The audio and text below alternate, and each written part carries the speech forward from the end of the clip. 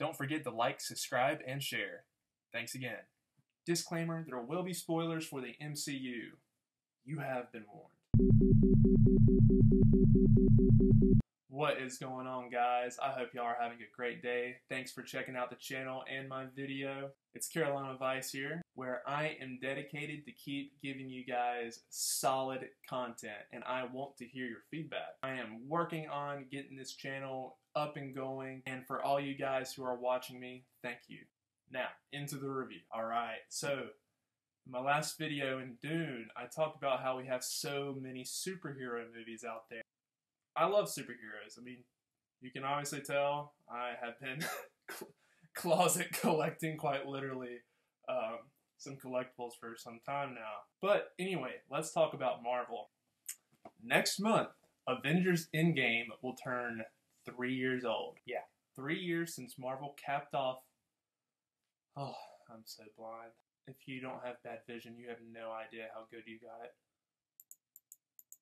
It's been 3 years since Marvel capped off Phase 3 with a 3-hour epic that felt more like a Super Bowl. Now, I know technically Far From Home capped it all off, but since Endgame was literally inclusive for the entire cast of Avengers, I kind of treat it like the actual end bookmark. Far From Home was like the cherry on top of a triple flavored sundae. Ever since then, I've been wondering, where will they go from here?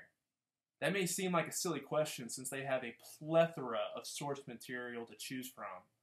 But just how they ended it with RDJ's iconic Iron Man making the ultimate sacrifice, and Chris Evans passing the torch to another fellow Avenger, and even Chadwick Boseman's sad, untimely death truly felt like the end of an era. And it kind of was. What Kevin Feige has done for Marvel is historical, not just for cinema, but for media in general. Superheroes are accepted everywhere now. When I was in middle school, they would shove you in the locker for wearing a Thor or Hulk shirt. Kids, man. But with that meteoric rise in hype comes criticism. Martin Scorsese has stated that Marvel movies are ruining cinema, comparing them to an amusement park and not truly exploring the mind's eye. Black Widow couldn't even take it. It is true that Marvel has an algorithm that has allowed them to put out blockbuster after blockbuster, but that's because they're comedies. Modern-day, action-filled comedies, quips included. That is not necessarily a bad thing. Thor Ragnarok is one of my favorite Marvel movies because they reveled in this. At the same time, though, Avengers Infinity War is my favorite Avengers movie because it's a tragedy. Our good guys lose despite their inevitable comeback, but no other movie made me feel the way I felt when I watched Infinity War. Endgame made me cry. I was genuinely surprised and shook leaving the theater that day I saw Infinity War, and was more excited than ever to see what we would get next. It was Empire Strikes Back for our generation. A cold touch of reality entered these movies. Then we got Endgame, which was a proper send-off to our heroes. But it played it kind of safe. Again, controversial, I know. But part of me wishes Endgame pushed what they did in Infinity War even more, breaking their algorithm. With something as powerful as breaking the space-time continuum and going to the subatomic realm, they really could have pushed for an almost reset for the MCU. I can't stress how much I love Endgame, and again, that movie means a lot to me. Following RDJ's journey has felt like flying to space with Elon Musk. His trials and challenges in life have really been inspiring, and he has persevered through it all. I was just hoping for something a little bit more like Infinity War. In Marvel Comics, they have done resets and retcon. Could you imagine an Endgame?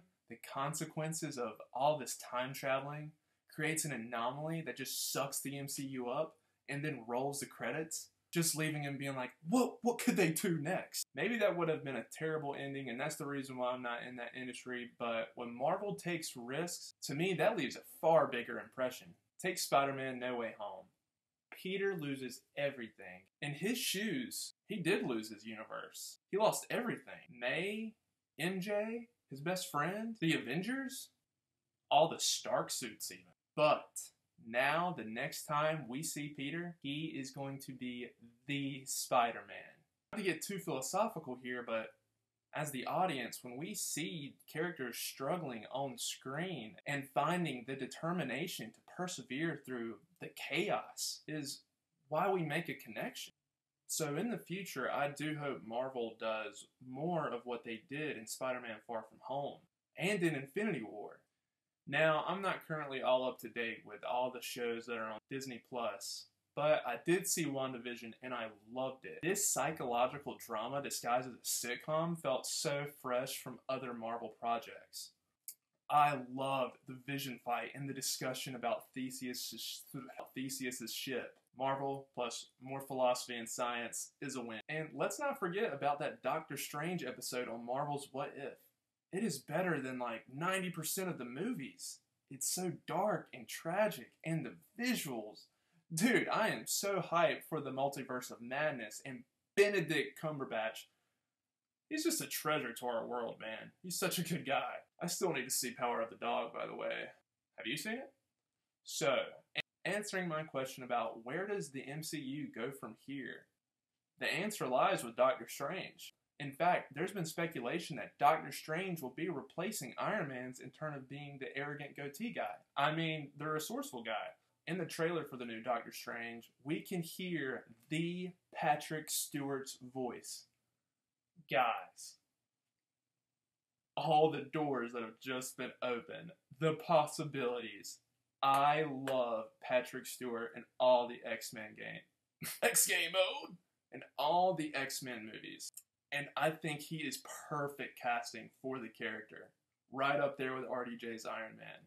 Kevin Feige has done it again. I was wondering where they were going to go, how they could top what they accomplished in the past. This is it. Tying all the different Marvel projects is just a brilliant move. Well done, Kevin.